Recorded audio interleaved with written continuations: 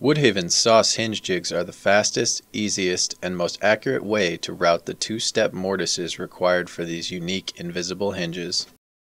CNC machined out of 1/2-inch phenolic for heavy-duty use, they measure 5 5/8 inches by 7 3/4 inches for maximum router support. Includes double track for mounting the jig and clamping to your work.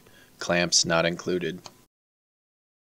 Requires a bushing and a spiral upcut bit, both sold separately.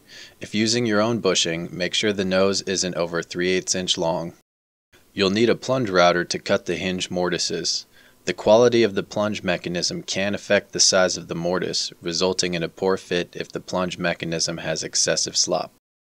The jig clamps directly to the work stock, so there are no nail holes or defects produced. Using your plunge router, both the long, shallow, and short, deep mortises are cut without moving the jig or the part. 2 retractable stops index the short, deep mortise. The SOSS Hinge Jig has the correct setback built in for your SOSS hinge according to the manufacturer's specifications. Always index the face of the work against the double track and an edge against the underside of the hinge jig. The center of the hinge jig is 3 7/8 inches from each end. Use this measurement to index your work along the double track and locate where the hinge mortise will be cut. Clamp the work and double track together in a vise, or clamp the work in a vise and use bar clamps to clamp the double track and the SOSS hinge jig to the work. After installing the bushing and bit in your plunge router, set the bushing in the opening in the hinge jig. Plunge the bit down until it just touches the edge of the work and lock it in place.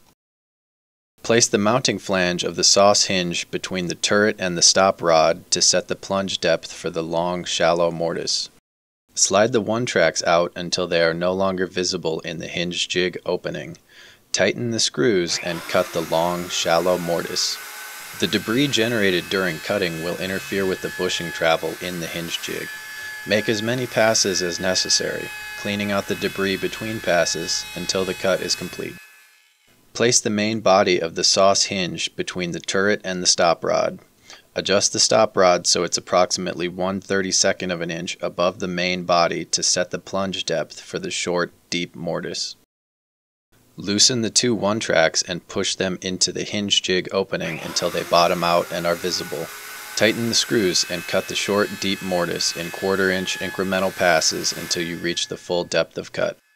An optional 45-12 flip stop mounts on an optional longer double track for positioning the hinge mortise a preset distance from the end of the work. A spacer is required for distances less than 4 1/4 inch. We recommend 2 flip stops, one for each side of the jig or end of the work stock. Using a longer length of double track, up to 96 inches or 8 feet, these jigs and stops can be mounted in a series.